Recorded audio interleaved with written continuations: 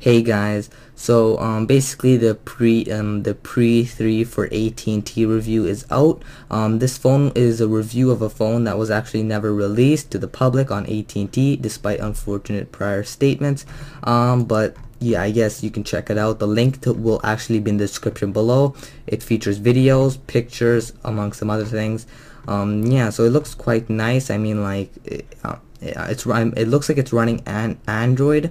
I want to say Android, but it looks more like an Android Web OS kind of thing.